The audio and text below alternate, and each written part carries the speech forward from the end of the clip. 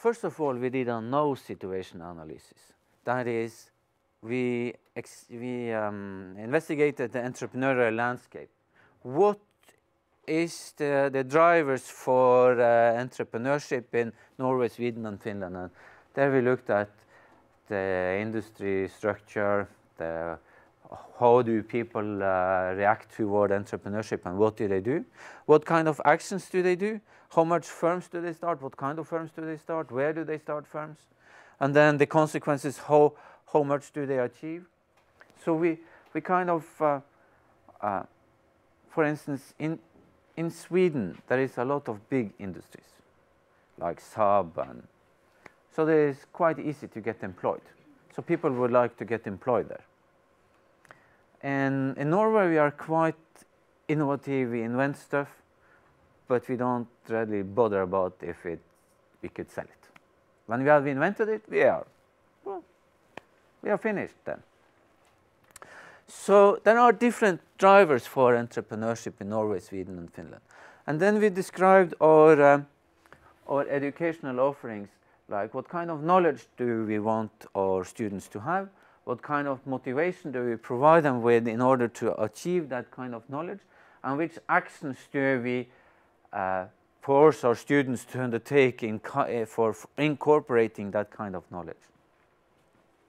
So we describe our educational offerings on knowledge, motivation, and action in order to show what kind of pedagogical tools we were trying to use and what were our goals for this. That was the no situation analysis. And then we did a stakeholder analysis where we asked government, the county, municipality, the industry and development agency, and entrepreneurship promoters, the local community, university management, teachers and students about what are your goals, what is your aspirations, do you have any suggestions for improvements? What should we deliver? And this we did in Norway, Sweden and Finland. So we know something about what is expected from us among those who has a legitimate interest in our deliveries.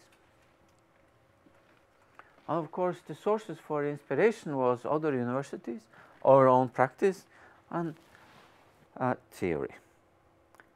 So based on this, we were then able to describe what kind of educational offerings should we have, and how should we change our educational offerings.